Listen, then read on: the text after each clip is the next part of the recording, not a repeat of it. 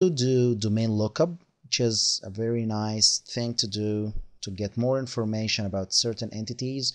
For example, here I have domaintools.com, and from the home page you could be doing Whois lookup. Whois actually is a protocol being used to query databases about information for domain registration, domain ownership. So let's do this. Let's have a look at make it Easiest.com, and let's get information about the domain. And you can see right here information about make it easiest. This is the email address, and this is actually my email address. And down here you could get information just like where exactly the technical administration, okay, is located, phone numbers, okay, when exactly this domain has been registered. All these are information you could get just using Whois lookup. Actually, a lot of hacking, or actually let's say a lot of reconnaissance attacks could be done using Whois lookup just to get more and more information about people, names, phone numbers. Okay, so I use Whois lookup all the time to get information about websites and sometimes people. But anyways, just use it wisely. So this is actually how to get information just like the IP address, the name server, whatever, about certain domain. What I really want to give you an idea about, let's do autonomous system lookup. Let's see who exactly is using which autonomous system. So here I have a website for a company called Hurricane Electric. They provide internet services, and from the BGP page at hurricaneelectric.net, I can see that they are simply telling me the IP address I'm coming from and the ISP I'm belonging to, or I'm actually leasing service from, which is Etisalat Misr. It's an ISP in Egypt, where actually I'm recording this video from. What is nice about this is actually it provides you with information about the autonomous system, simply the autonomous system number, and you could click on this autonomous system and you could get a lot of info. You could know to whom this autonomous system is connected, and get information about peers using IP version 4 peering. Okay, and as you can see, my ISP is connected with these autonomous systems. Some of them are in Egypt, some of them in Europe. Okay, like for example, Tata Communication, which has an autonomous system number of 6453. You could actually click on this peer and you could move over and get information about Tata Communication. You could also get peers, BGP peers, and as you can see, they mostly are peering with well, a lot of ISPs, or actually most of the ISPs in the world.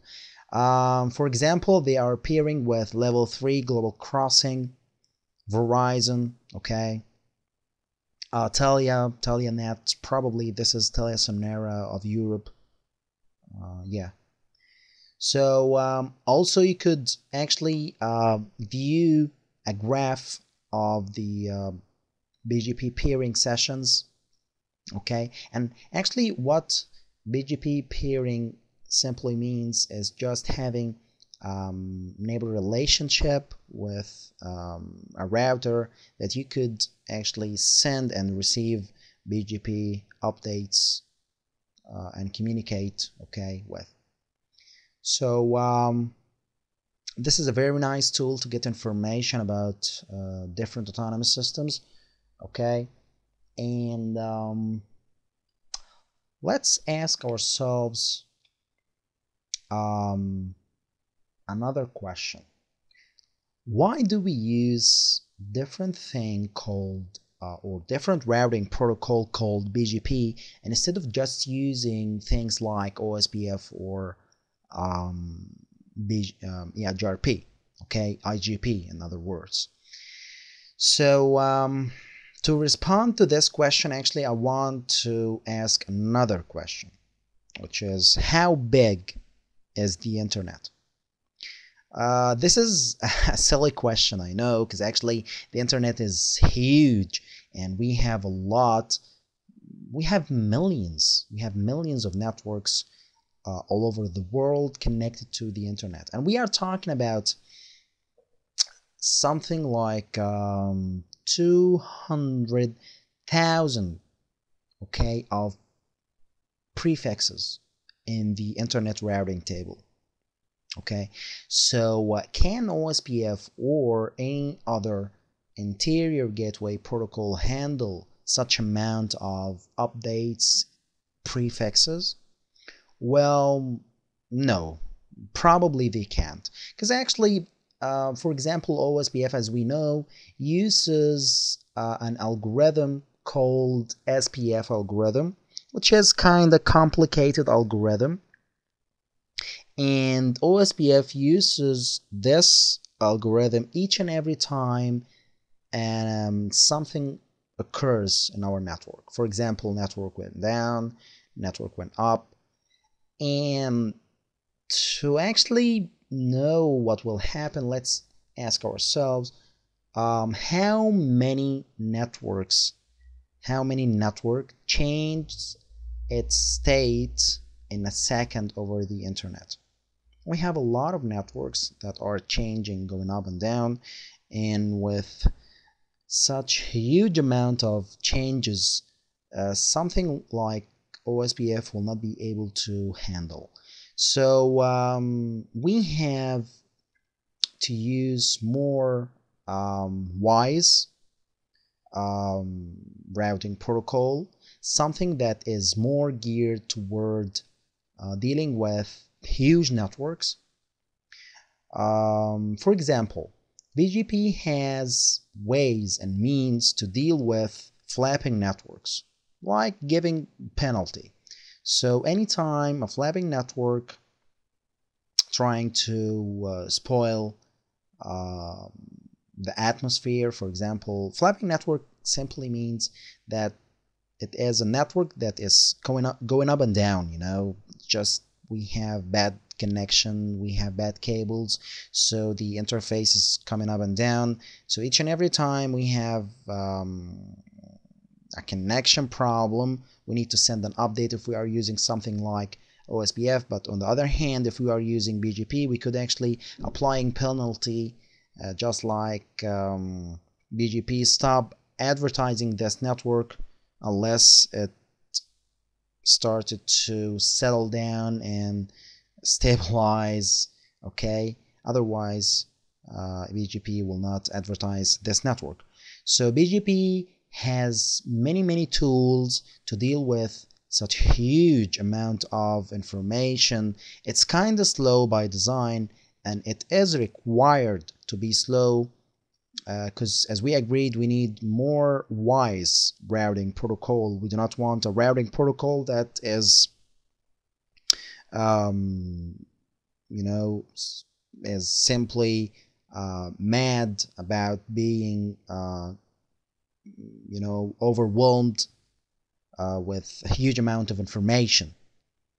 Like for example, OSPF, it sends an update each and every time something happened to the network. So BGP is more geared toward huge networks just like the internet. Now, with that in mind, let's talk about internet connection options. This is our customer right here, and it has a customer edge router, and this router is connected to the ISP through something like DSL or T1 E1 connection. Okay, and it is connected to the provider edge router. In this case, we have only just one internet connection to one ISP, and this we call single homed.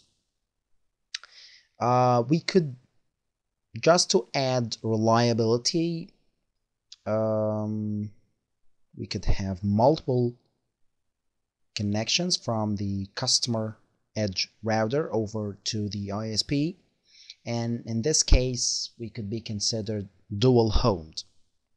Okay, also we could have connections to different ISPs, okay, just to have reliability. So whenever the whole ISP went down, we could be using the connection through the other ISP.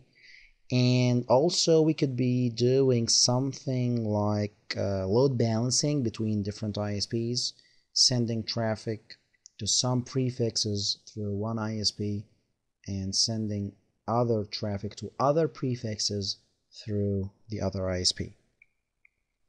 Other option could be dual multi-homed. Okay, the last one was called single multi-homed. Multi-homing is simply about connecting to multiple ISPs, like 2, 3, 4 of them. Dual multi-homed is connecting our customer using two different routers, each connected to ISP using multiple physical connections. And this is more and more reliability and resiliency. Of course, this comes with a cost of